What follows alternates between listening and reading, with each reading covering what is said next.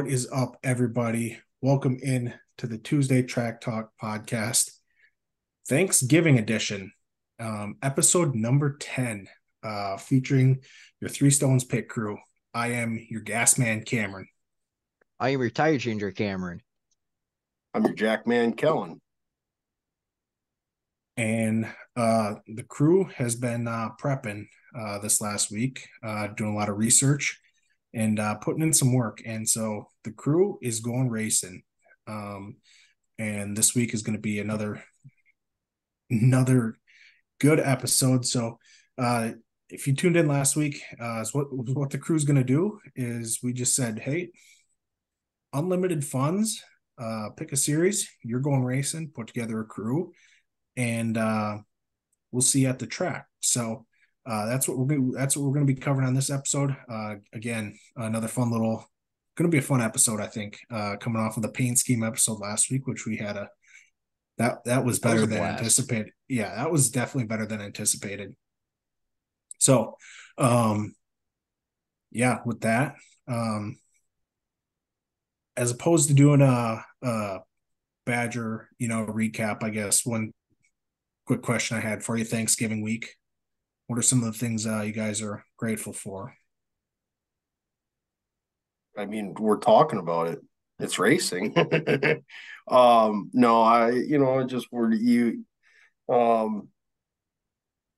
Just time with family, get to see your family and hang out together. And at the end of the day, you get to have one really good meal. Don't always get that too often. So just to hang out and chill and just have a good meal and just enjoy people's company. Obviously, we have our crew's annual get together coming up on Saturday morning. So that'll be a doozy. That's gonna be a hoot and a holler to start off with.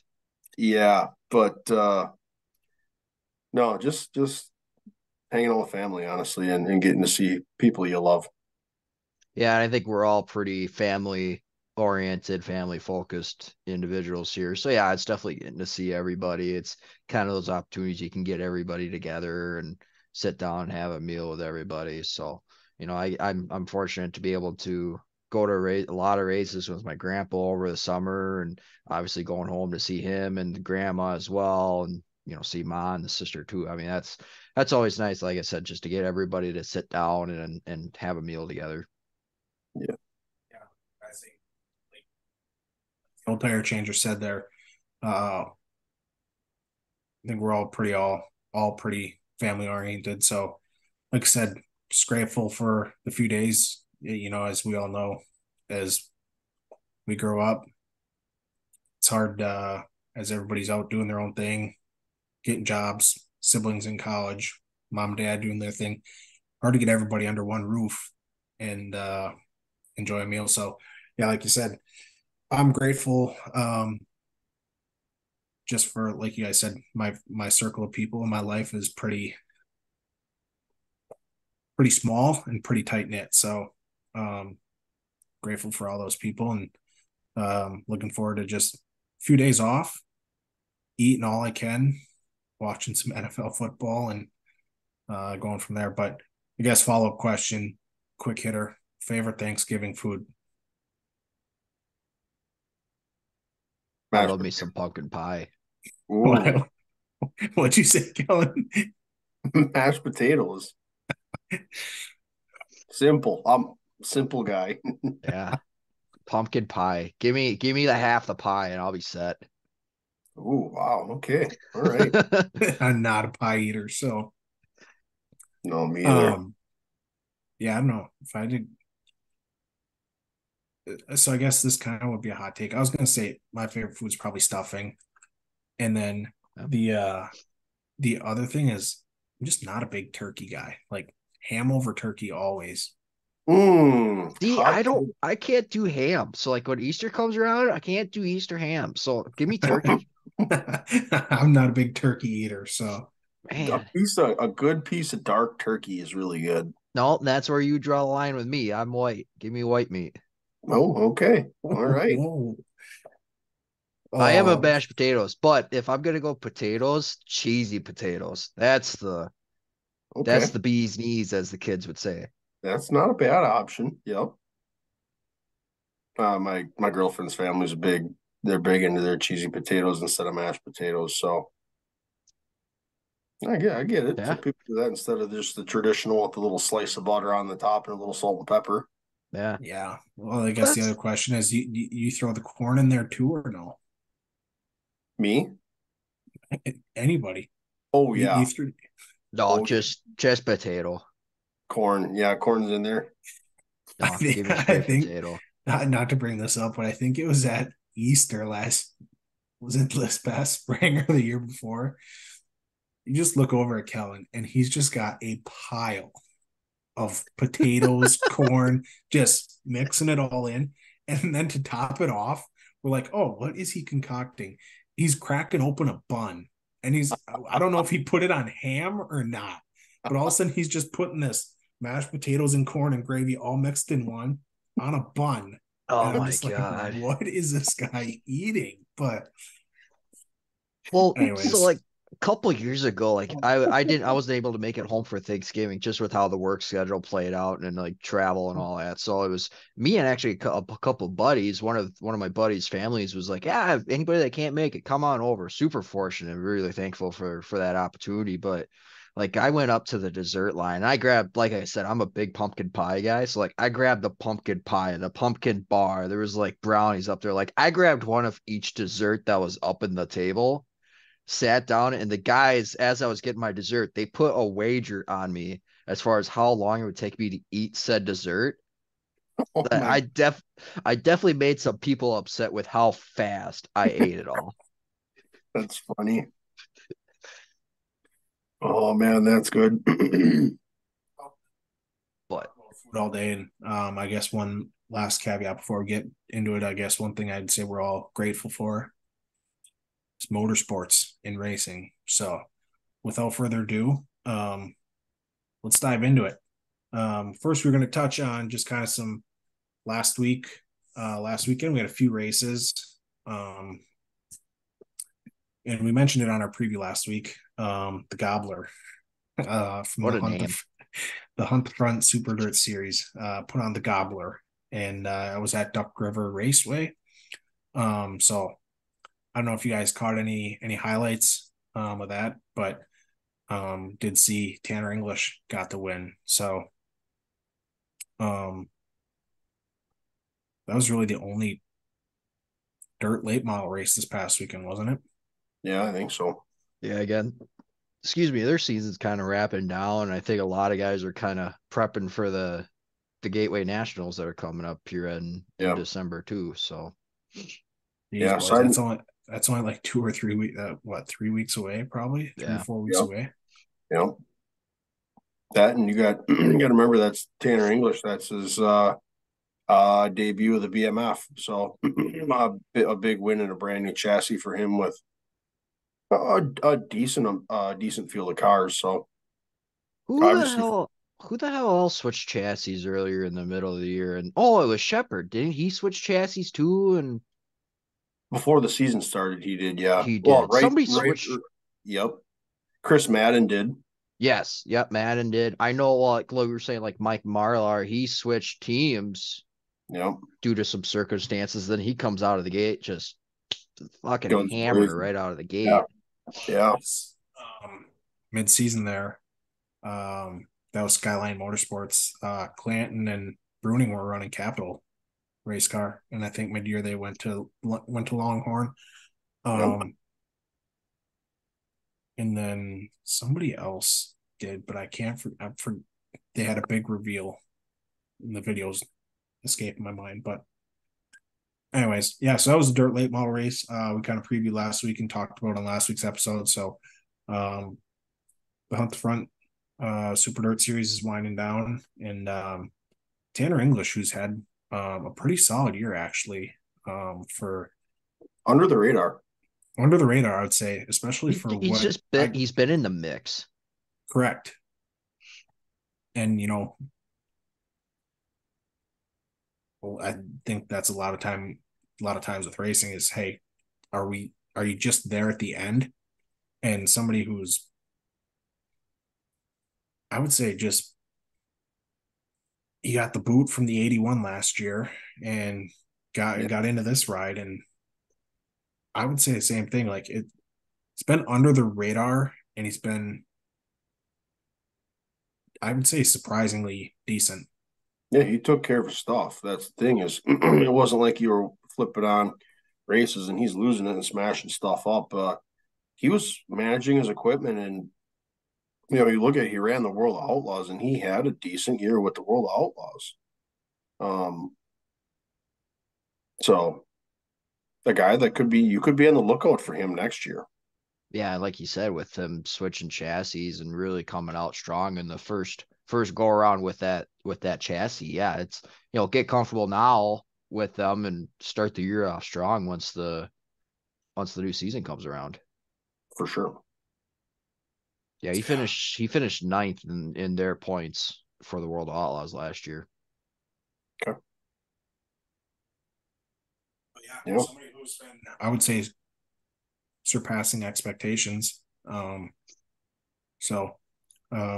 Obviously dirt late model season's winding down. If we don't have any other final thoughts on it, let's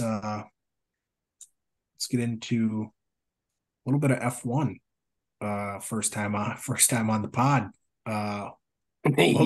Welcome to the pod, F1. And yeah, let's talk about that production. It was a production. Oh man.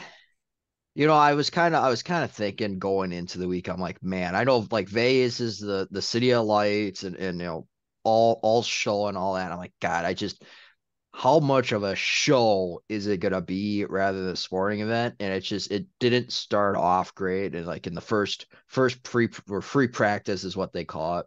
But first practice, 8 laps or 8 minutes into practice, and you have a manhole cover come up and just absolutely destroy one of the cars. It's just like, come on. What a way to start the weekend. No kidding. Well, then they canceled the rest of practice. Oh my God. We're good. Oh. Yeah, it's like, kicking fans out who paid, ton of money to do everything that entire weekend. And, they get a $200 voucher for their Formula One store for merchandise. I think a sweatshirt goes for like $120. Like their stuff ain't cheap. No. Well, then you got guys lining up to go out to practice like at 2:00 in the morning or something. Yeah. And then they're kicking fans out, and literally city police and security are running around chasing people out of there. I mean, leave them alone. Yeah. Like I think like what Cam, you were down at the Chicago race. I think that was just well done. Like sure, they had barriers and they had, you had to have ticket access to certain areas, but there were other spots like sure, if you can get there, go for it. Yeah, for the most part, the Chicago Street race, and we just had general admission tickets. But like when they were doing like Xfinity practice and some of those videos I took, like there was like the bleacher seating, like there was somebody that was just there and said, yeah, it's, you can go up there and watch for a while. It's like for Xfinity practice and some of the cup practice, like we just went into the seating. It was, whatever. But yeah, it was the Chicago Street race was pretty well put together. And I want to say, I guess looking at what F1 just put together last weekend, I'd say NASCAR, I think we maybe took for granted a little bit how well they put on that street race. Yeah, absolutely. Because like the other thing that came out of that too was like, again, kind of talking about like F1 get involved, like they were putting like the fog sheet up on the glass of the bridges so that nobody couldn't sit on the bridge and watch it. And they were putting tarps up on the fences so that nobody could peek in. It's just like they were trying to do everything they could to limit the number of people that were watching their product. Well, and so yeah, absolutely. Not a knock on NASCAR either, or if you're trying to knock, one goes for both. So at the NASCAR race, that was one thing. We had a hotel room that looked right over the track, and they had obviously the cement barriers, and then they had the fence up, but then they had fence, that went along the sidewalk. Sure. And NASCAR put up a cloth fabric along that fence. Well, to prevent people from being able to just stand on the sidewalk and watch. Well, is a cloth fabric with zip ties. How long do you think that lasted? Yeah, I think you're going to come across As somebody that you carries a knife with them, as you and got a guy with a knife just running across the top. Takes it down on Saturday as cars are on the track. yeah, Sunday morning, you get up, they got it all redone again, and it was shitty weather, but you still got a guy running, zoop, cuts it right down. So it's like, yeah, it's just like at that point, like you're wasting money. yeah, So Yeah. I don't know. But yeah, it was surprising, like to have all that time to put together that race, and you get into practice one and you got manhole issues, like, yeah. and I guess I haven't dove into it. Like, was it a freak thing? Was it like, did they Oh, just not in? it was a bit of, I mean, it was you had every combination that went with it because they didn't really do anything to secure all the manhole covers down. So it's just one of those, like, the car hit it just right and it tore it up. And because I mean it Smash. damaged some of the concrete around that cover too. Yeah. Yep. It was just a culmination of all the things that you wouldn't expect to happen, I think. Yeah, Yeah. Culmination, and watch $2 million go right out the window. literally. Yeah, Yeah. I mean that thing was just destroyed. Yeah. So yeah, I Yeah. don't know. Like I said, and like another comment that came out at it from Max Verstappen, this year's champ, was like, yeah, this is 99% show and 1% sporting event. And I saw that, I'm like, yikes. Not a good look for the Yikes. sport. When one of your drivers, your championship driver, is saying that, Yeah. yeesh. That's a tough look.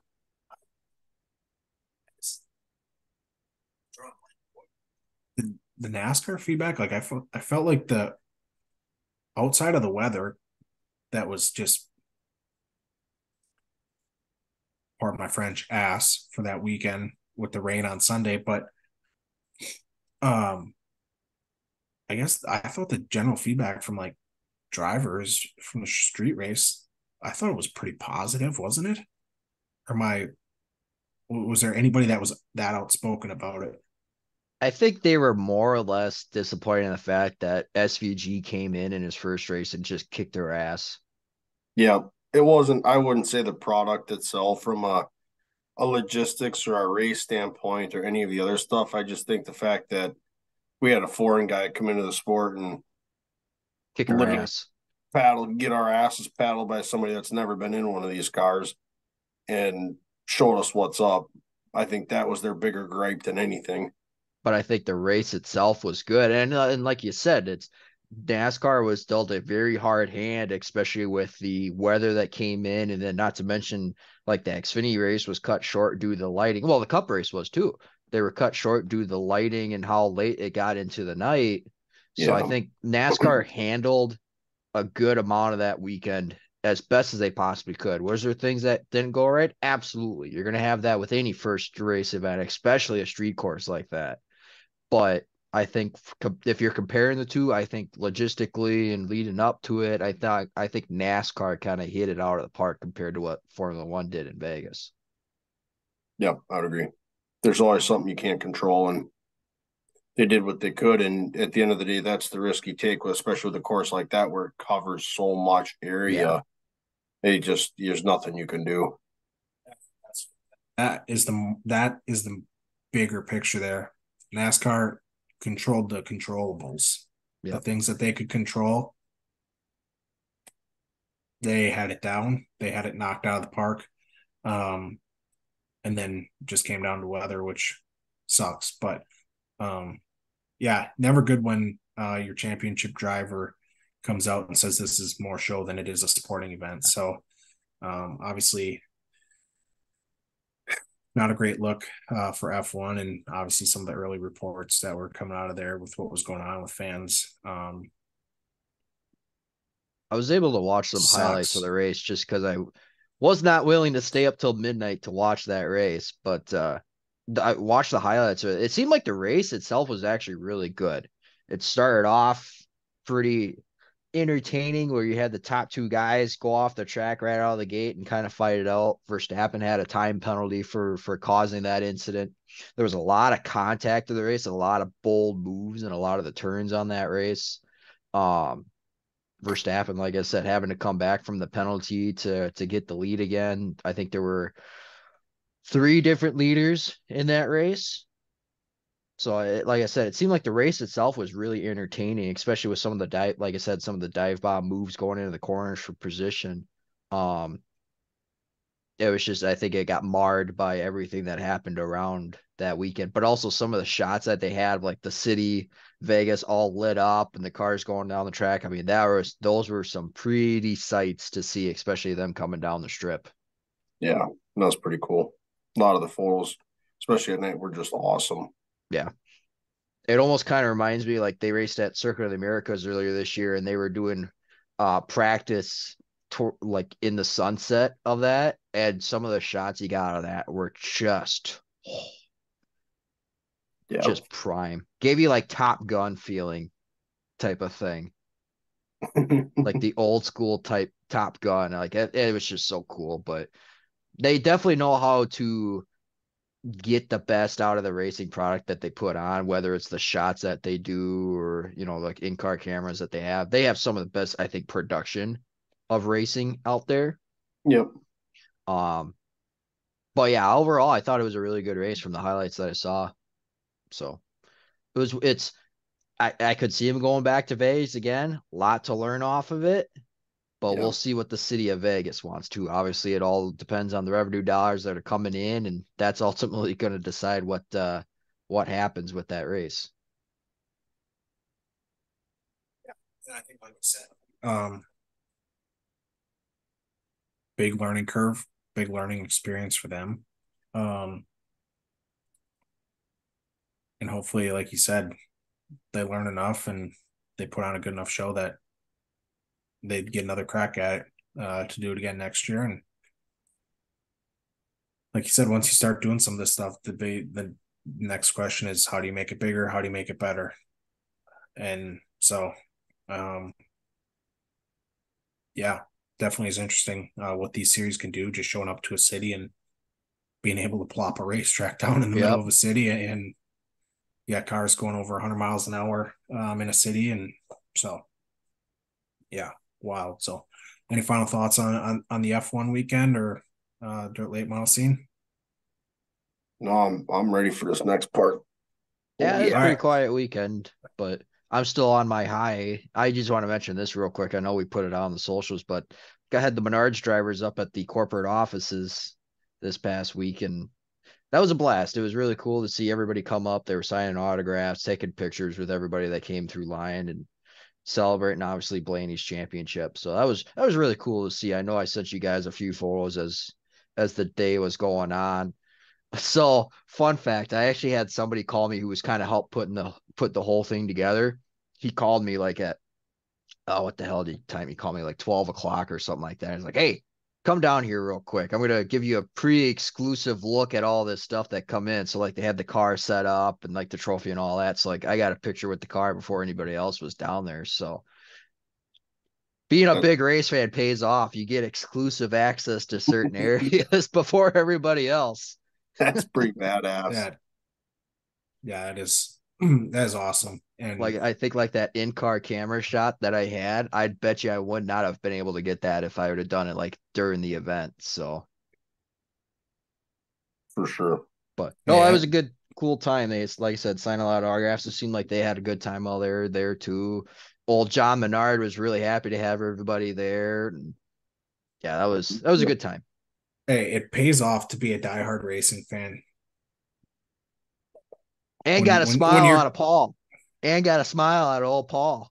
when your coworkers know you're just a diehard race fan, that you get to come down and get the exclusive look beforehand.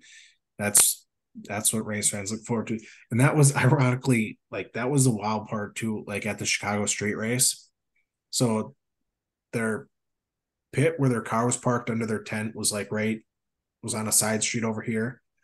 And that was obviously fenced off with security guards. And there's about a 25-yard gap or a 20-yard gap where they would walk from there, and then here was the side street over here, and you walked into this, and that's where all the haulers were on the street. And there were security guards on that street. So there's like this 20-yard gap between streets. And that NASCAR shirt that I got with all those signatures. Yeah. When you talk about it pays to be a race fan, I was actually granted these guys walk with purpose, like, because they know if they stop, whatever. But I was dumbfounded by the amount of people who either don't care or don't know who these people were, because it was like I just stood there and just walked back and forth, just out there trying to scalp signatures. I see somebody, it's like anybody that came by, bam. And I had Carolyn with me, and she doesn't know what they are, but she would just anybody that looked important, she'd just be like, how about that guy? And she spotted the first one. It was Willie B. And I'm like, and they just are like, we gotta go. We gotta go. I'm just like you said, but like I was actually kind of dumbfounded. It's like, do people not realize, like, or did they not care? Or I felt like that. I felt like that when we were at Cedar Lake, because obviously, like, who all all the dirt guys, the late model guys that were there, but like I only know a handful of them. Like I know JD, I know Nick Hoffman, stuff like that. I'm like, God, I don't know who the hell these guys are. So like you're just going up straight. Oh, that's so and so, and that's so and so. Like, oh, we got to go over here so we can see if we can catch this guy. And, and I think, here probably is the other part of it. Most people probably don't idolize those people the way we do. True. True. We were there for one sole purpose, and we had done a research for over a year waiting for that moment. Yeah. So it's for us, it's Jesus and race car drivers. Yeah. No. So yeah. That was awesome. Some of those pictures you sent about the old Menards thing was definitely cool, and to have all those guys that all three of us kind of look up to and you watch every weekend, and you're like, sometimes it's surreal just to be in the same room with them and like look at them and be like, dude, I watch you every weekend on TV, and it's like, oh, right there you are, right before my eyes. So I gotta tell you the story real quick before we move on to the next topic too. So they did a little Q&A while they were there too, and I think just because they've been up there. You grabbed a hold of that mic. No, I didn't. No, they didn't do any like Q&A with the fans. Like they had like their PR guy do like asking all these questions. But they asked like, what was your welcome to NASCAR moment for each of the guys? And the one that really stood out was Austin Cedrics. He said, I made my first truck start in Martinsville. And he said, this is like however many years ago. And he said, back when Crafton was a 2-time champ. And he said, and he's pointed at Crafton specifically. He's like, I'll see if you remember this. So he said he was practicing at Martinsville. He's just trying to get comfortable in the truck and like get familiar with the track and all that. It's his first time out there. So he's kind of just doing some slow air laps around the track. Shaking And Matt Crafton just blows his doors off going to the 3 or something like that in practice. And the next thing you just see the big old bird get poked out the window in the middle of practice. He's like, what? He thought that was like, do I really deserve to be out here? And I mean, everybody just started laughing. And Matt's like, I don't remember that one, but I probably did that to you knowing me. Oh, that's funny. Yeah, that's awesome. All right. Well, are we ready? Are we ready? I'm ready. I'm excited for this one. I was excited for the last week's. That one turned out really good. I'm just as excited for this one too. Mm-hmm. Just because I got a feeling we're all kind of going in different directions with this deal again. Are we? I think I'm gonna have one that's gonna throw you off a little bit. Okay.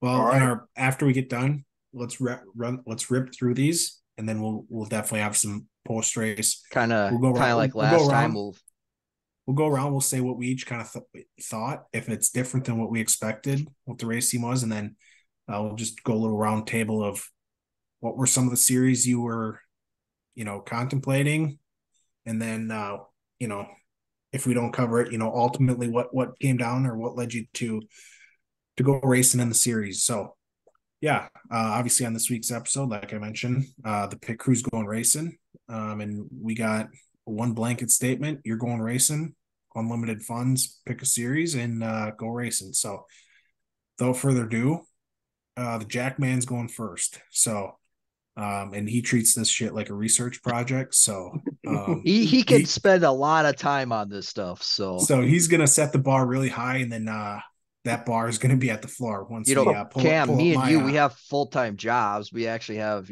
stuff to do, and I still have a full-time job. I just you just fuck off a lot. That's what you do. God damn it. Come on. All right. No, I definitely could put a lot more time into it, and after at nights when I'm just sitting around instead of watching, like I could easily pull up the laptop when Monday Night Football's on, and like, yeah, so I Put some got stuff together. definitely put some more effort into it. But About to say my Sunday night. That's what my Sunday night kind of consisted of. But anyways, moral of the story: Jackman Kellen's going to set the bar really high for us, as he did last week with his paint scheme, and let's go from there. So, Jackman, you can share your screen. The floor is yours, and where are we going racing? All right, here we go. All right. Here it is. AB transport. Okay. Yep. So hold on, slide. Oh, there we go. Slide. We got some technical difficulties here. I gotta get this to go from the Slideshow. slide. Yep, from beginning. Okay, here we go. All right, so this is what we're looking at. So now I want you to take note that there's going to be two titles to this. So, as you notice, the top here we have Big Money Motorsports. So this is the kind of a precursor as to what series I'm going to follow. We got Big Money Motorsports, and how we're going to get to the racetrack is through KB Transport. So keep that in mind as we kind of go through the next 7 slides of information here. I'm your owner operator, and the shop is going to be located out of Madison, Wisconsin. So, a little bit of a relocation for everybody. So, we're going to be full time with this. This ain't just a gig here. So, I present to you our premier sponsors that are going to be on the car. Some of these correlate to one another. Very coincidentally, they all string together in some fashion. If you don't know what the annex is, that's a great location to visit down here in Platteville, Wisconsin. For drinks.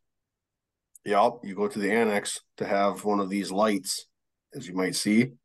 Usually the morning after you visit Quick Trip.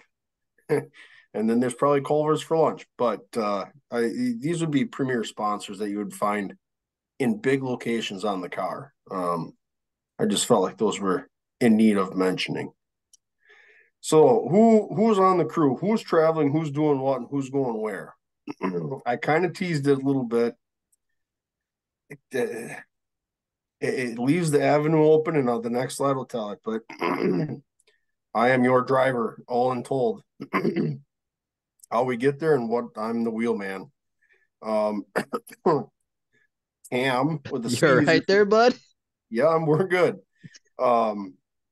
Cam with the K is the spotter. It kind of leaves it open. Caden, I know you're watching out there somewhere. You're the tire and chassis guy, which it's a scary situation there. And then at the bottom, Chase, who's going to be one of our guests here at some point in the near future, he's there to really just give you a pat on the back when shit doesn't go right, to be honest. He'll whip you up a good little meal. You come out of the car and you're pissed off.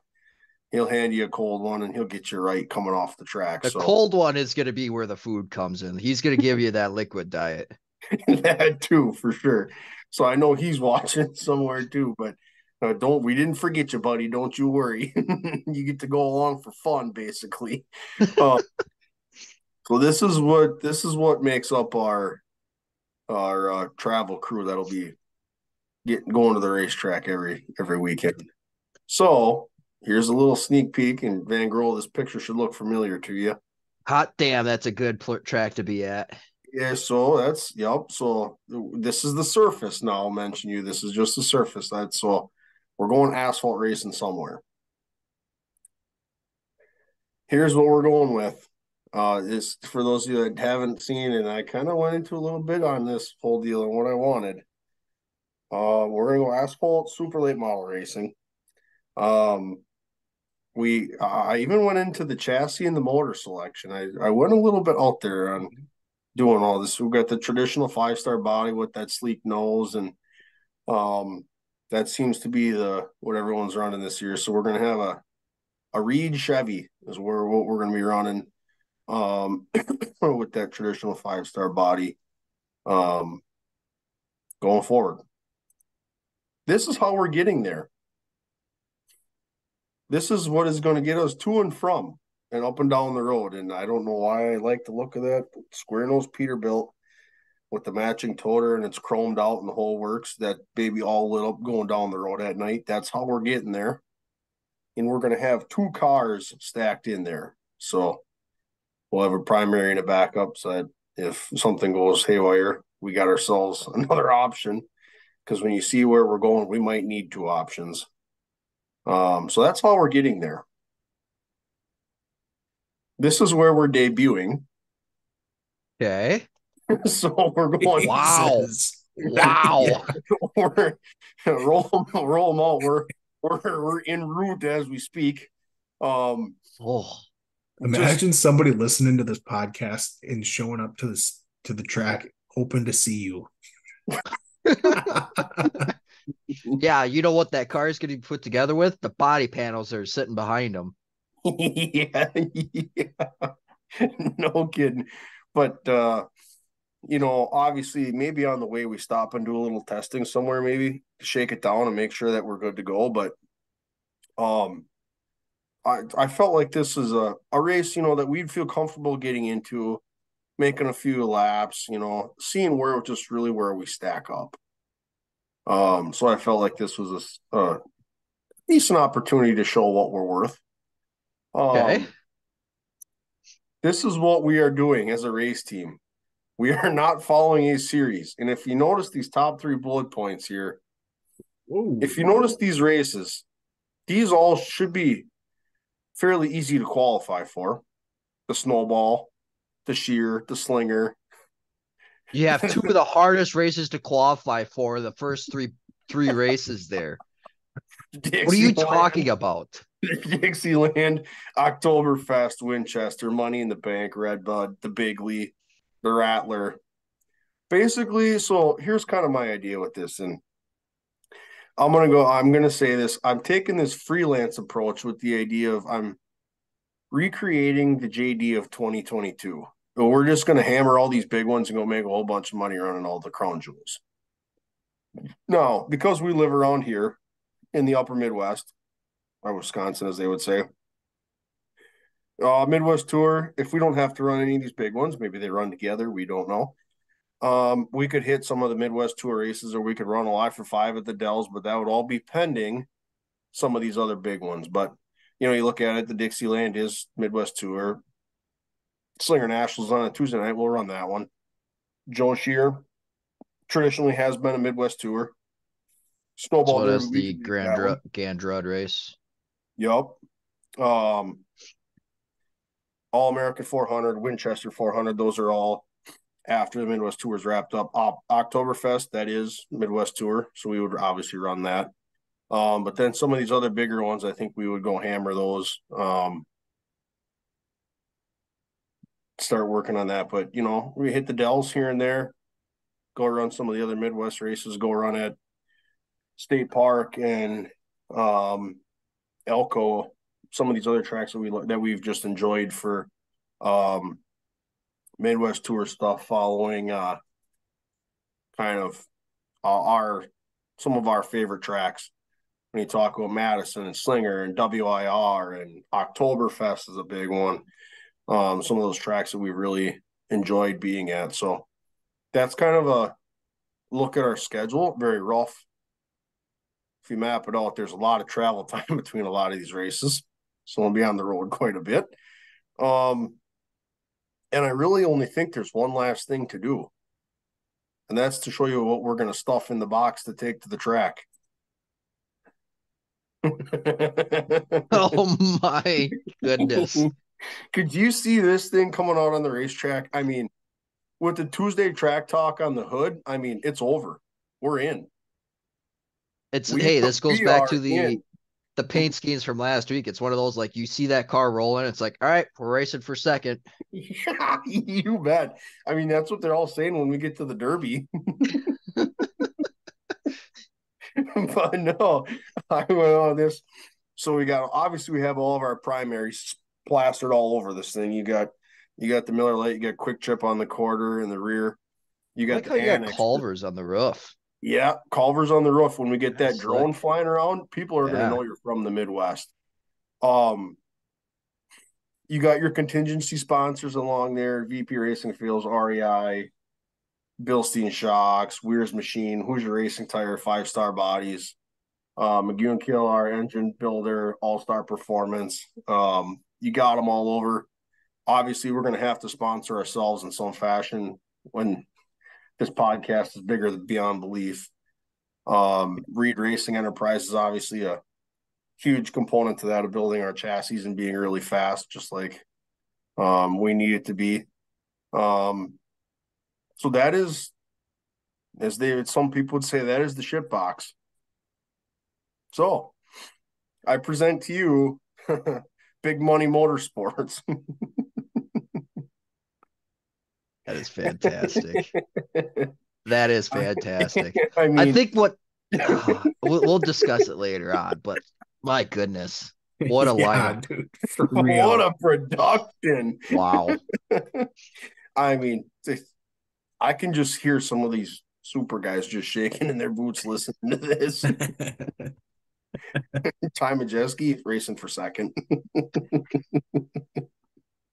Oh great. no, that's All that's right. obviously pending a massive travel budget. I kind of figured you were gonna go that route. A little surprised that you didn't go on the dirt side of it, but I'm not Uh, we'll, surprised at either. we'll discuss that, but it was a big All decision right. for me. So Well, before we discuss any farther, Cam, you want to go second? You want me to go next? You can go second. I'm just All right. finishing up the last. I was about to say you're making some changes now. You've seen somebody go No, through on this. I just threw a little picture in there, or a Sure. few pictures in there just to make it a little bit more visually. So I'm just gonna tell you, like, before I share this, the team name is gonna be pretty bland, but the our team motto is, I think, what's gonna really sell this team to you guys. oh God, this ought to be good. Oh boy. Okay. All We just right. want to race. Yep. Okay. Yep. So obviously CVG Motorsports, pretty straightforward. Yeah, we're just a bunch of knuckleheads that want to race. That's what we are. So I'm taking a little bit of approach as far as how I'm going about, introducing everybody. So we're just gonna go straight to, if I can get my thing to work here. What's in the shop? Oh God. So we kind of on the same line as you. We're gonna be racing super late models. So there's another spot here for a reason. We'll get into that here in Whoa. a little bit. So Okay. sticking with the super late model here, here's what we're kind of looking at. So this top car here would be kind of the primary car that would run a lot of the higher paying, more prestigious type of races, where this bottom car here would be kind of your secondary races, um, or weekly races that are going on. So 2-car team, only one driver, kind of like a lot of the guys do. They have the 2-car system that they run everything on.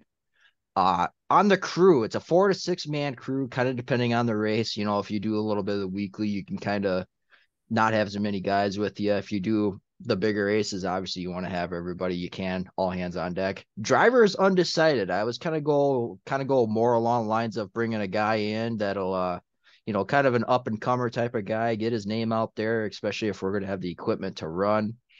Um, since you kind of brought it up, I'm going to see if I can rattle off some what we're running here real quick off the fly. So manufacturer, it is going to be a Chevy. We are going to do the SS. I'm also probably going to do the 5-star body. They've always had some pretty slick race cars. On the chassis side, I'm probably going to go left-hander. Get a left-hander Ooh. chassis in there. And then for the engine, I'm probably going to go with the Wagner motors. Okay. So that's the technical aspect of things. Obviously, I'm going through the list here. Spotter would be myself.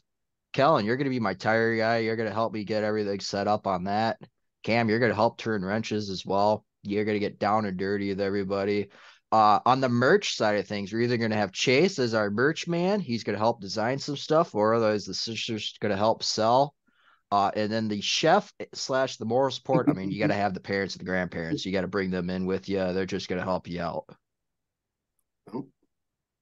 Um, Talking about schedule wise and kind of the races that we're running here, there's no real set debut. So I'm kind of setting 2024 as the debut of the team here. We're mainly running Midwest Tour, kind of sticking with the Midwest type of theme. The Midwest Tour, Tundra Series, the Alive for 5. We're going to try and run the full weekly schedule at WIR on Thursdays and possibly Slinger on Sundays. Get the weekly schedule in there. And then track schedule specials or premier races. I think you kind of covered a lot of them. The Slinger Nationals, some select ASA Stars races, possible snowball entry, depending on how the year goes. We're running the entire Oktoberfest weekend. We're going to be there Wednesday through Sunday for that sucker. I threw in the Rattler 250 Governor's Cup. I could definitely well throw in the Red Bud, Governor's Cup. What the hell else did you have on there? Bigley, definitely run some of those as well. Those are going to be kind of the same lines as the Snowball Derby. It all kind of just depends on how the year goes, funding, sponsorship, all that jazz. And kind of schedule with everybody on there. So it's kind of what the schedule is looking like there. I'm going to piggyback off of your KB transport. You're going to help me on the transportation side of things. So we're going to have that nice rig going. And I think it's really going to come in hand, especially with the second part of this what's in the shop, because we're going to have a lot of equipment that we're going to be hauling around. Because the other part that I really want to get into is the dirt midget. Oh, we're going to go dirt midget racing. Wow. Wow. Yeah, that was a 180 on us. So I do want to thank iRacing as well for helping me design these race cars and getting something onto here as well. I may or may not bought the midget on Sunday just so I can make the paint scheme.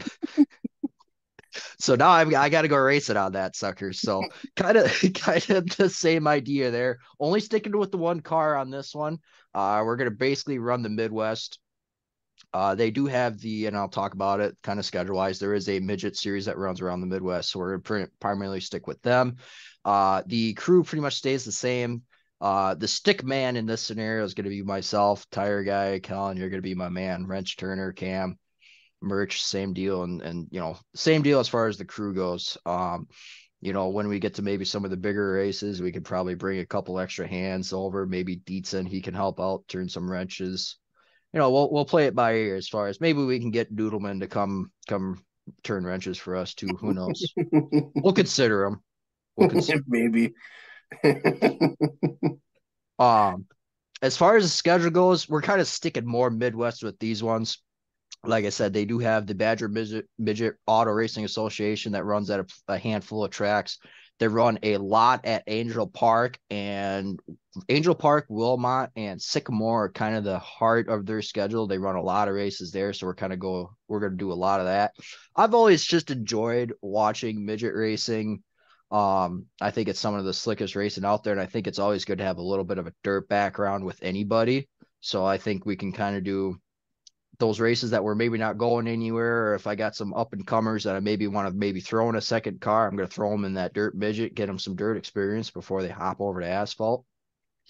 We'll run maybe some USAC races that end up coming up in this direction. I know they got a couple that run down Illinois. We'll maybe make the trip down there. The Extreme Midget Series, the same thing. We'll maybe run a couple of them races that come up into the Illinois area. And then obviously I think the two big ones for them is the BC 39 at Indianapolis and then Chili Bowl. I mean, what the hell? They're both great experiences. You can't win it if you're not in it. So give her the old community college try, as I would say. So two racing factions is what we're racing on. Primarily hammering in on the super late model. but also slinging a little bit of dirt here and there as well too. So that's what the race team's looking like at old CVG Motorsports. Wow.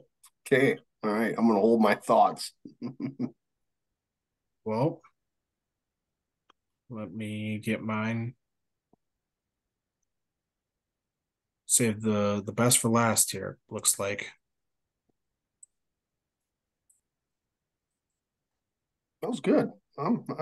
Yeah. You Like I got me. said, I figured I was going to throw a little bit of a wrench in there, and Oh boy, this should be good. Present. top right there, bud. A little more, 2 more over, 1 more. Slideshow. All right. So obviously, as you can see, we got a pretty lame. This is all subject to change. We got a pretty lame B2 Motorsports right now. Yeah, I don't have very many creative juices in this big brain, so this is what we're rocking with right now. Just B2 Motorsports. So let's get right into it. Obviously, I don't quite have the actually let me just pull it up here quick.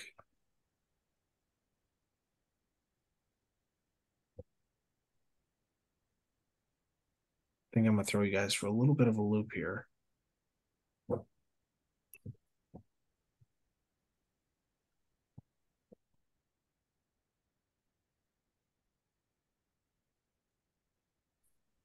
We need some Jeopardy music.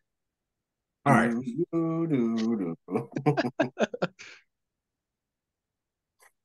All right, we're getting going. Okay. So yeah, obviously, as I said, we got B2 Motorsports. Obviously not. This is gonna be probably subject to change here. Once we get the best ideas come to you when you're not trying to think about them. So I'm just gonna ponder this for a little bit yet and see what comes to mind before we make it official. Anyways.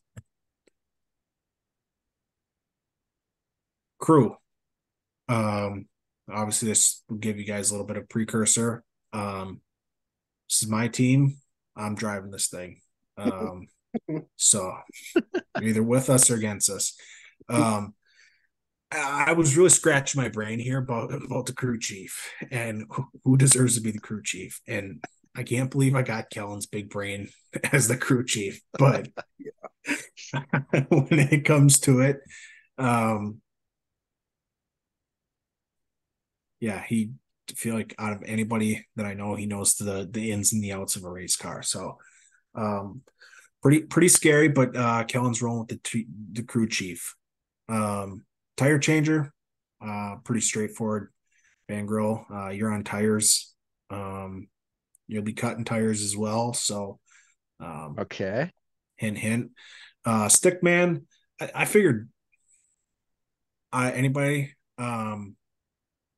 bringing Pops along too. Yeah, he's got to be he's got to be tagging along with us at the racetrack. He probably be pissed that we're throwing him up against the fence, getting all dusty, like he's gonna be right in there. But no, obviously I want Pops to come along, so throwing Dad out of the stick man.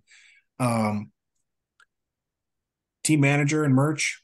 Obviously Carolyn's hitting the road with me, so she's just gonna oversee the operation, keep everybody in line, and then I was thinking, well, if Dad's coming along, Mom could help with the merch trailer too. Mom can talk to anybody. So I was about to say it's the keeping in line part that really, yeah. that's the So stressful part of it all. yeah. So Carolyn will come along. She'll be team manager, just oversee the operation, catch anything that we need to get in order. And I think Mom will probably join in on the merch side of things. And then yeah, we're bringing Chase along. Knows nothing, so I'm gonna stick a GoPro in his hand and tell him to get lost. so, Go get stuff. So we're bringing Chase along on the crew. that's when you tell him you turn that GoPro on, you put that on your hat, and it doesn't turn off until you lay down for bed. Yeah. So yeah, I'm bringing Chase along. He's gonna be the media guy. obviously he's got a marketing degree, so if all goes as planned, we should be able to land a couple big sponsors bringing him along. So um, I he's think got he'll just be happy that he's involved. No kidding. he's got two jobs: GoPro and get content, and land us a big sponsor. Those are your two jobs. Um, and definitely was a little bit leery bringing Chase on the crew for the media because with the first experience we had with him at Cedar Lake was not impressed. At 11:30 when he was tapping out saying he wanted to go home. Buddy, the I think pits are going somebody to open dived a in little 50. bit. I think somebody dived a little too heavy into the beers. Buddy, the pits open in 15 minutes and you're ready to go home. Like, so yeah, I was not too impressed with that performance to start, but marketing guy, stick a GoPro in his hand and tell him to get lost, and we'll see him later that night. Oh my God. Some of the sponsors that are going to be coming on board with us. Our main sponsor is going to be Boot Barn. Great store, great products. So Boot Barn also was chopping it up and know somebody that is got a huge backing by Nutrient Ag Solutions, Jonathan Davenport. So was lucky enough he got us in the door with Nutrient Ag Solutions. And then VP Racing Products, Hoosier, and Base Racing Fuel are all coming on board with this team. So without further ado, I think you guys got a pretty good idea. We're going dirt racing, and we're going racing with the World of Outlaws. So obviously on the left, I guess first and foremost, why World Outlaws over Lucas Oil? Strength of schedule. Looking at the schedule, I like the World Outlaw schedule better. I love the Midwest swing, and as Chris Madden complains about all the Midwest races, I love them. So that'll be good for the racing team, who are gonna be in the Midwest in Wisconsin. So obviously a lot of races in the Midwest will be good for the team. So I like the strength. I like the strength of the schedule. I like the tracks that they're at.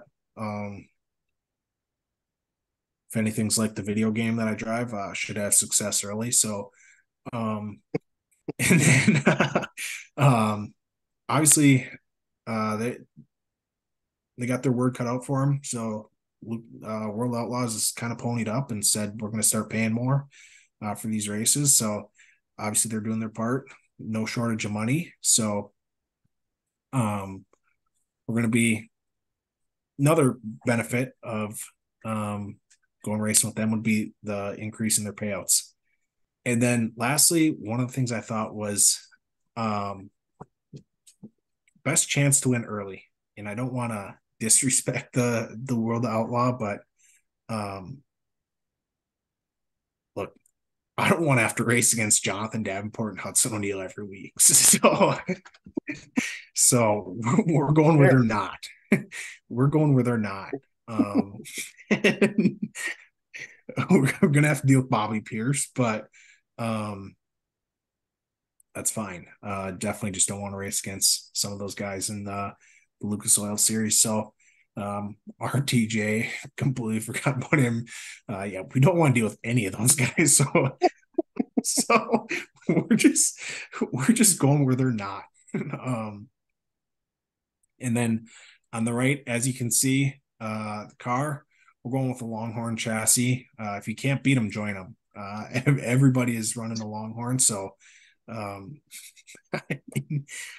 feel like if we're going to try to win, we got to do what winners do, and that's run a Longhorn. So under the hood there, as you can see, we got Clements Racing engines that are going to be coming on board with us, giving us the HP under the hood. So again, best in the business. And then Bilstein Shocks, again, another great shock company that helps out a lot of the top dirt guys. So And then lastly, wow, what a picture. This is just, I don't know why I love this paint scheme so much, but this is going to be something we're going to aim for, of some sort of version of this.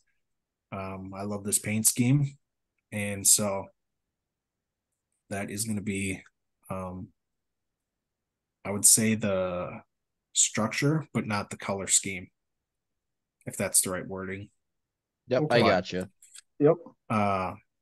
Yeah. So obviously, I don't quite have the in-depth debut hauler, all that. All I know is we'd start January 17th in Volusia for Speed Weeks, and take a trip down to Florida, spend a month down there, and well, we can get. then we're off. Then we're off and rolling. And you two, looks like you guys are riding together. So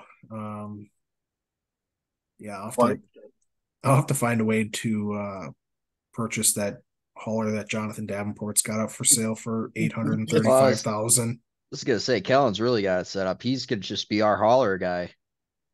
Yeah, regardless. Yep.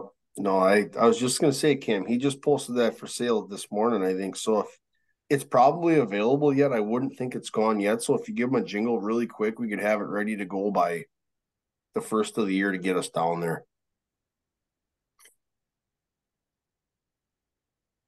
my credit card for a down payment.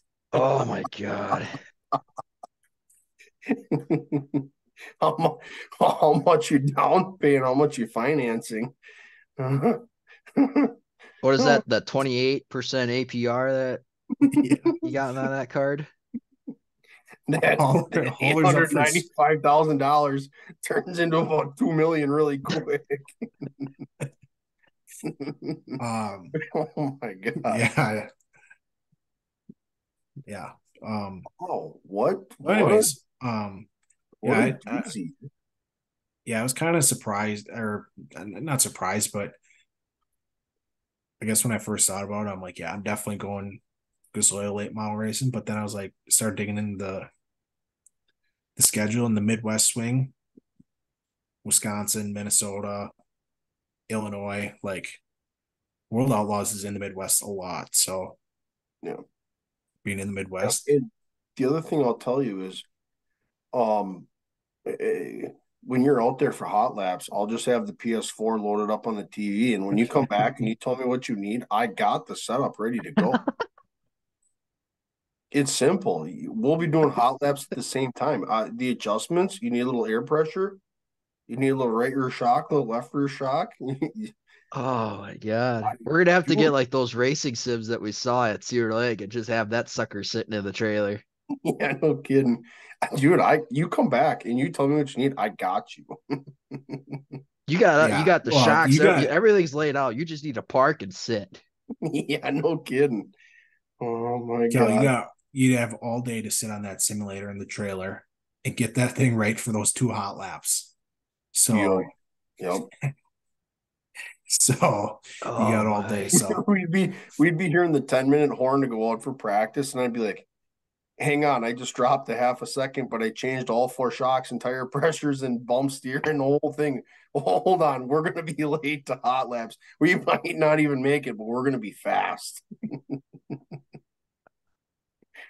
Yeah, obviously, I guess I was not surprised. I guess I kind of expected old tire changer to go. I thought he was going to hit us with something oddball, like he's going Xfinity racing. So funny you say that. That was third on the list. Was Xfinity. What was 2 I on thought the about list? it. I'm like, God, Xfinity is not a bad series to hit. But I'm like, you know what? Nope. I super late miles and the dirt midgets. 2. What was 2 on the list? If Xfinity was 3, what was 2? The dirt midgets. Yeah. Cal, what were your top 3? Honestly, you're gonna laugh at me when I tell you this. You know what was in my top 3? Dirt modifieds. All right. The dirt mod scene, Was that third or second? it was second. What No, was third. I was about to say? What's the other one? Like, Dirt what's the supers. other? Dirt Oh, supers. sure. But mods was my number 3. Amateur hours, we call it. Well, I mean, hell, look at Kenna Wallace at Gateway last year. For some reason, dude, the mods just really intrigued me, and I started looking. I'm like, God damn, we could go with sort of mod racing, or we could go USMTS and go chase some of those series. Like, we could be running the same. We'd be running Cedar Lake that weekend. We could go run We'd be Masters running for every them. division. Yeah, we got a midget, we got a mod, we got a super. We got nobody to turn wrenches on them, but we got 3 cars at the racetrack. We got whoever's not on the track is turning wrenches. Yeah, but like that was one that probably comes as a surprise to you. But I thought about the mods a little bit. Hmm. So, Cam, what was your top 3? I guess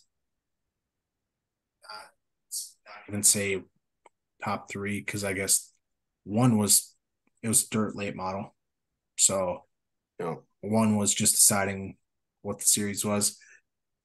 2 was going to be surprising. I don't know why the dirt scene is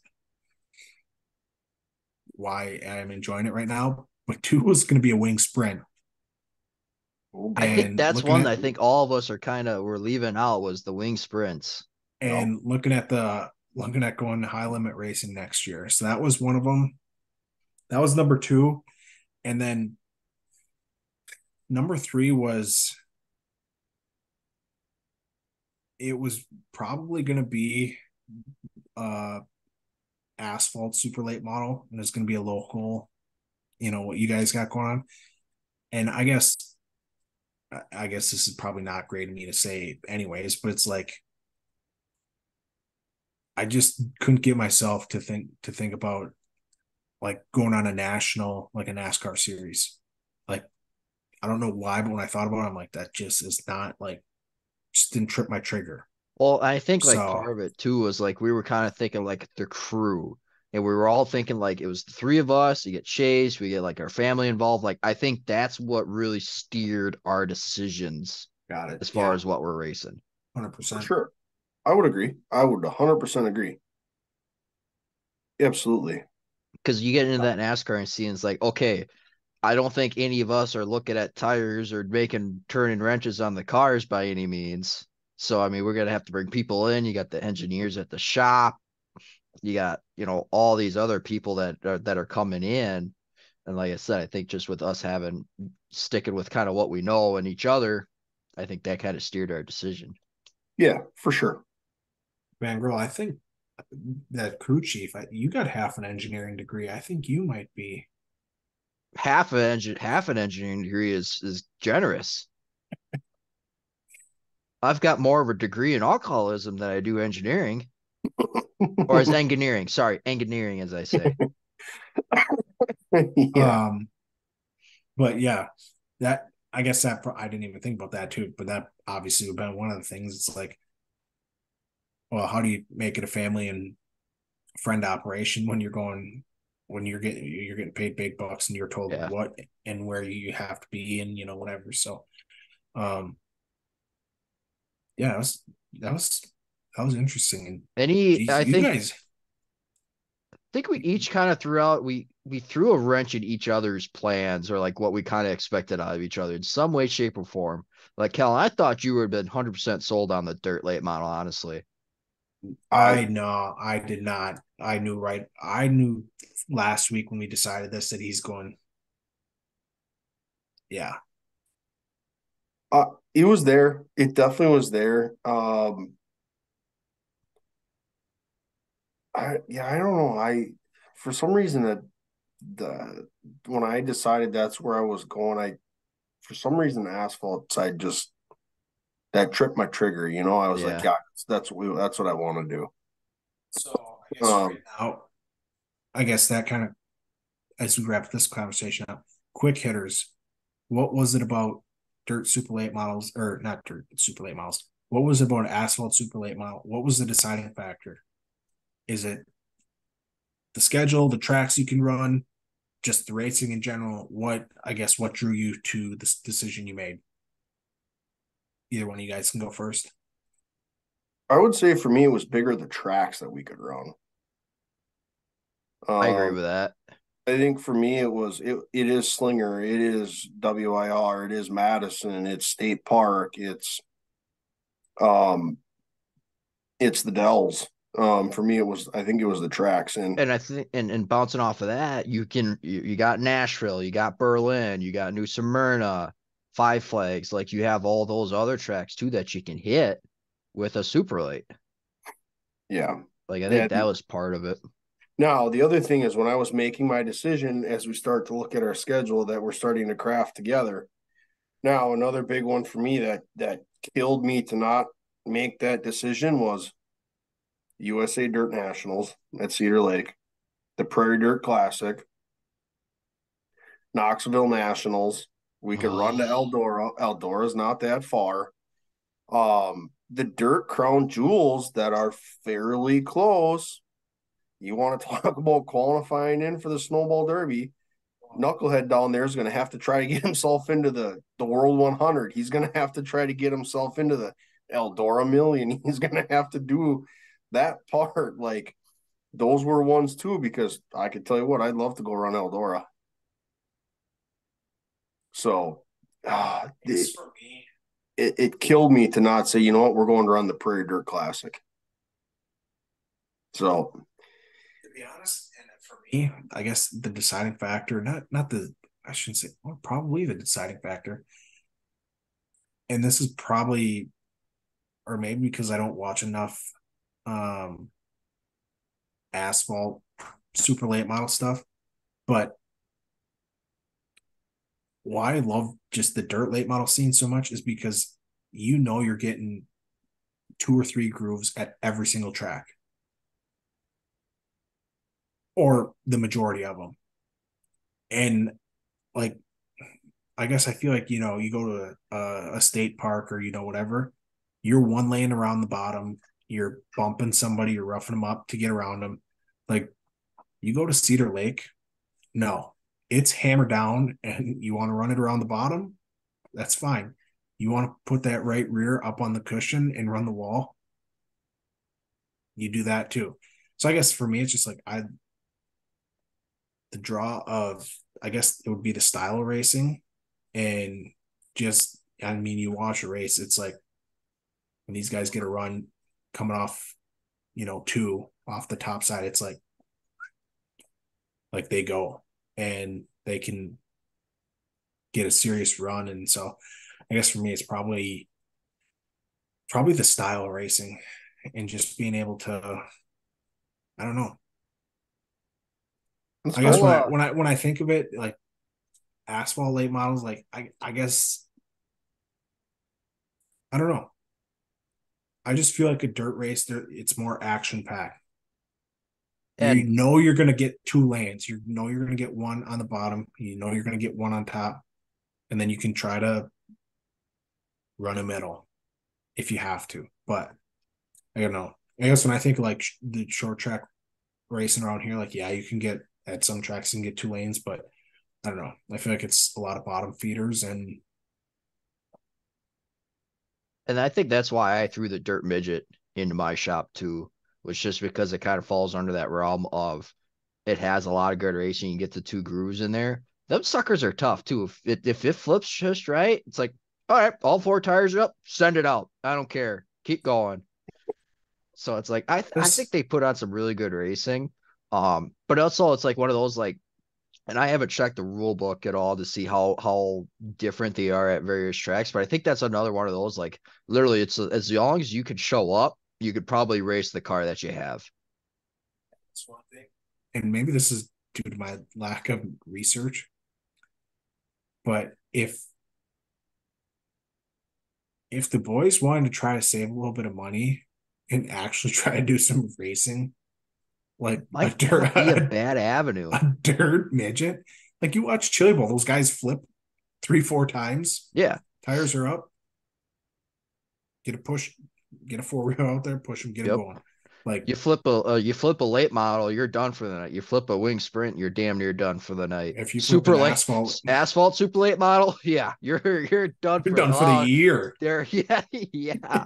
So I think yeah, I could see where like on the dirt midget side it's a little bit better budget wise. I just think they put on some damn good racing too. And I Is want to there be a any part of dirt it. midget tracks around here? Yeah. Angel Yeah. Park's on Prairie. In Madison, Wilmot, down by Milwaukee. I don't even know where some of them other tracks were at. I never looked up to see where they're at, but It's cost to build a midget. I mean that'd be something we'd probably have to look into. But Yeah, well, Angel Park, they run weekly. They run midgets. regularly, really Yeah. regularly. I think I think they run on Sunday nights, I think. Yeah, I think they run Sunday nights, but they midgets run On weekly that, in Sun Prairie. they put on that wing sprint show that one time. Where we just Stop. tuned in and we're like, I picked Kinzer to win that race. yeah, and he went, flipped it on and coming out of two. Yeah, could we chase a weekly title at Angel Park? But yeah, that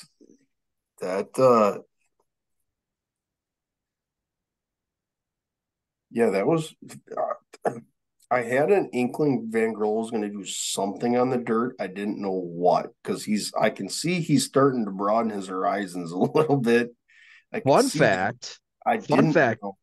This Thunder Hill Speedway that runs the Badger Midgets, they're in Menominee, up by me. Oh God. It's a half-hour drive from my apartment. 2024 track champion. Fuck. The what the hell was it? That Plymouth dirt track that's over by Elkhart Lake. Yeah. Kankakee, Sycamore are down in Illinois, south of Chicago. So they kind of hit like that, mainly like that southern Wisconsin, northern Illinois area, but then get a couple of central and northern too. So Yeah. Yeah, that one threw me for a loop a little bit. I figured that would. Yep. I was really excited to show. That's why I held like that second transition. Like I'm gonna hold off on this Yeah. one. I really Yeah. wanna. Yeah, that was good. That was good. Man. Any final thoughts on the cruise race teams and selections? There's a lot of faith in each other in our roles. Yeah. No kidding. For being three not very intelligent human beings. Wow, did we put a lot of trust in each other to turn a wrench on a race I think car? the only one we could probably rely on that'll do a halfway decent job is Chase. In whatever Yeah. position. He has nothing to do with the race car itself. He's 100%. He's 100%. Hands off of the car. Yeah, his I would say reliability factor is Yeah. not dependent on our lives at this point. Well, I guess we all went with the same theme. Chase does nothing to affect the on-track performance. Yes. Correct. So, and I think you would have no problem with that. I guess we all agreed on that. So, yep. Oh, but no, that was a good idea. This was good. Yeah, that was good. I was pretty certain Kellen was going on the short track around here. And I was like 99% certain that that's where Van Grohl was going to, because I mean, he goes once the spring hits, once April hits, he's after track every weekend. So, and some Tuesdays and Thursdays. Yeah. It's literally like, all right, where are you going next week? Yeah. Yep. Anyways, yeah, that was a good idea. I wish I would have had a little bit more creativity to be able to edit a car, but Like I said, thank God for iRacing. Yeah, I just stick the credit card in and you got a paint scheme. You're goddamn right. You're goddamn right. I need to pop the steering wheel back on and actually turn that dirt midget if I went and bought the track. I did buy Chili Bowl too, so I'll have to turn some laps at the Chili Bowl. Maybe I'll do that during that week. Oh God. Yep. Yep. Anyways, well, wrapping up the pit crew going racing. I see we got a few race previews. Race preview number 1. Bill Bigley is at what, 128 at Freedom Factory? Who's hitting on that? And you got a host of Midwest guys going down there, which is awesome for us. I mean, just a couple. You got Majeski, Jeff Storm, Michael Bilderback, Derek Kraus, Luke Fenhouse, Paulie Schaefer, Johnny Sauter's another one that are all going down there. So the Midwest, or Wisconsin, even in that fact, is very well represented. Very well represented. But then you look at the other entries outside of him, you talk about national guys. You got Michael Hine, Tony Elrod, Jesse Dutilli, who ran well at Governor's Cup. The Governor's Cup. And then Albert Francis, Jet Nolan, Stephen Nassy, Michael Atwell, Jake Finch, Jeremy Doss, Anthony Sergi, Jared Irvin, Steve Dorr, Derek Griffith. I mean, they announced today that they officially hit 50 entries. And honestly, when you look at it, it's a pretty good deal. I mean, it's a $30,000 to win race. It's $4,000 alone to set fast time. And then you got $1,200 just to start the race.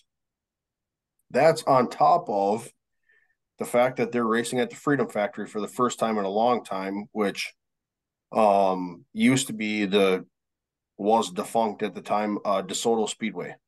Mm-hmm. So that's what the Freedom Factory used to be called. So, man,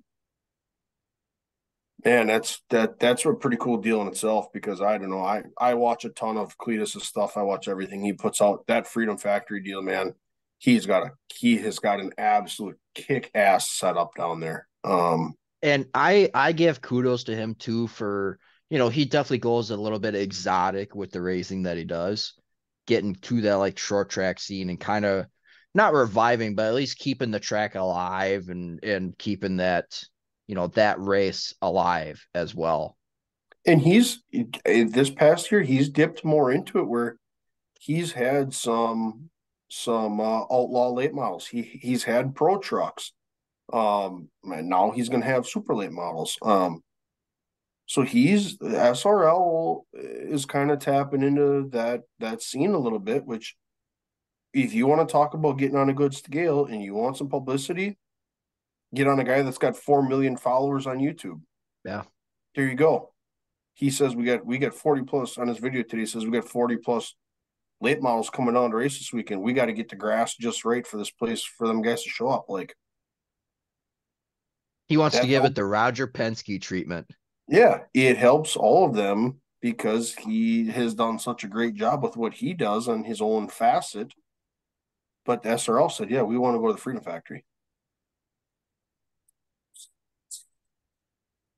So yeah, it's going to be a cool deal. I'm and like, one thing that really stood out to me was like Jeff Storm, like he said in one of his previous shows, he said like, this is one of those races that takes care of the drivers too.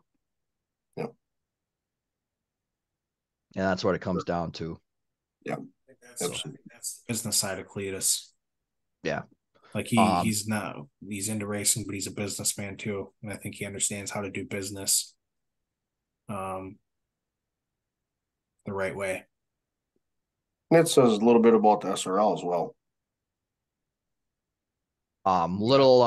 Flashback to last year. Michael Atwell won that race via DQ of Ty Majeski. That was the race where he raced with the hollowed out bolts by accident. Well, that's right. That Noodleman admitted to that he forgot those bolts were in there, and so no, that'll be a good one. I'm sure we'll have that tuned in when the Three Stones and Chase get together and partake in some festivities, we'll call it. I don't know what that one's on actually. I think that's on Race in America. Because the SRL,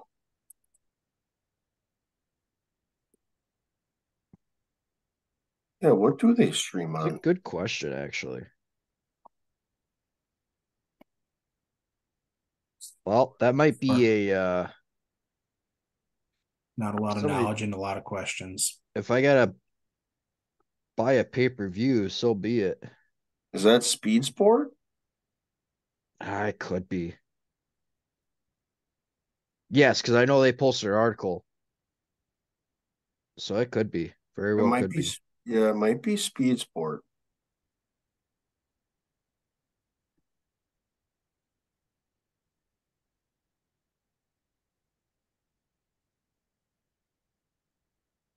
Another $1,000 if the pole sitter wins the race.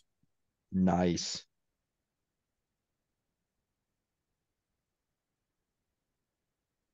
It'll be a 28 car field. Pit Row TV. Okay. Pit Row TV or SRL Racing TV. So I guess I kind of didn't. That's a good question that where that's streamed at, but that one for sure. So again, it's going to be interesting because supers haven't raced there, so everyone's walking in there without any data whatsoever.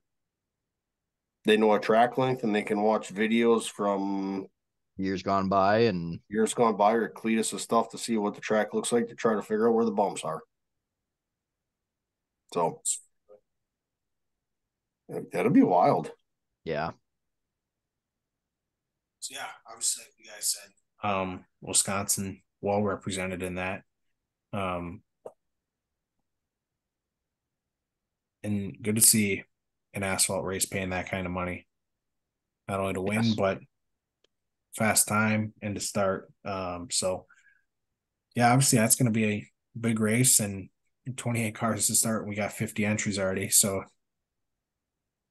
talk about some big names that are potentially driving down there and not even going to make the show. So that'll be interesting. But the other race preview we got USAC Turkey Night. Yeah, it's another big Saturday night race. Hinted on the midget side of things. Um, those are the big race. Kyle Larson just put his entry in for that one, so he's looking for his fourth win in the Turkey Night race. Justin Grant's in that one. He's always a tough guy to beat. Thomas Meserol is in there. Let's see. I'm just going through the list here. Spencer Baston's in there. Again, a lot of these guys are kind of getting their cars tuned up for the big one, the Chili Bowl that's going to be coming up here. Um, Currently 54 cars are on that entry list. So again, that's going to be another one where those guys are going to have to work for those positions to get in, and it's going to be a tough one to get in, but it's going to be a hell of a race. I know the Placerville or the what the hell, wherever they raced at last weekend, that was a really good race. Hangtown, they call Hangtown, it. that's right. Yep, that's what I was thinking of. It was Hangtown. Yep, that was a really good race last week. Looking to put on another good race again this weekend. So keep an eye on that one. Should be a good one. Logan Seavey's also there. Jesse Love. Yeah, it's just gonna be a lot of good drivers there for this one as well. Entries, few starting spots. Yeah, that's both of the previews. Mm-hmm. Yeah, that's crazy. So yeah, obviously got another good weekend of racing coming up. So I guess as we kind of wrap this thing up, got final thoughts? No, just previewing next week's episode. Yeah, I think we're gonna have another good one there, and I think it's gonna be another one where we kind of see what everybody thought was their races on the year. I think we're going different directions with that one as well. So looking at bringing on your top 5 races of 2023. And again, that's going to be it'll be a doozy to get you to 5. there's a lot of races that can crack that list of. We're gonna throw this stipulation out there as well. We're gonna go back to basically, this week last year, so we can include the 2022 Snowball Derby in that list if we want to. Last year's Gateway Dirt Nationals, we can go that far back as well too. So Yeah, for sure. Because that's what we were just talking about before I started. And I'm like, well, one of mine is out already because I'm thinking Snowball Derby in 2 weeks here when they go run that. But we're yeah, gonna throw that in the mix. So yeah, we'll give it a calendar year and look back at it a year from now and say you got 5 races, which it's gonna be tough. Yeah, for real. So we'll be giving you the top 5 races of 2023 as kind of a good review of everything from dirt to asphalt to late models to midgets to sprint cars to anything that's got 4 wheels and goes fast pretty much. Hell, it could be a cooler for all I know. Yeah, it's been a good year. So we'll get you some 2023 2023 in review is what it comes down to. Yeah. Any final thoughts? No, man, this was fun. That was good. Yeah, The that was race good. team was good. That was good to see where we put everybody, where we're going, and who's doing what. We're hitting at damn near everything. Literally everything. Doesn't have a lot of knowledge, but we got a lot of belief in each other. So that's the most important part. So yeah, so we wrap this thing up. Another great episode. Had a pretty good idea you two were going to go on the super late model side in the asphalt, and didn't realize you guys are going to be following each other around, but it is what it is. So yeah, and then next week, like you guys mentioned, we're going to be diving into the top 5 races in the last year. So there'll be some weeding out of some good races, trying to get down to 5. So that'll be another good one. And we could also do what we did with the paint schemes. Here's the top 15. Let's try to narrow it down to here's my 5, here's your 5, and here's your 5. Let's try to get it down to 5. See if we can agree on the top 5 races. But yeah, as we wrap this thing up, as always, give us a like, comment your thoughts on the race team, on our race teams, what we're missing. Is there any tracks we should be hitting? Because as our pit crew, we don't want to miss any crown jewel events. So if we miss any races, shame on us. But yeah, give us a like, comment, subscribe, turn that bell on too, so you get notified as soon as the content's live. And from the Three Stones pit crew to you, we wish you guys a happy Thanksgiving, and we will see you next week.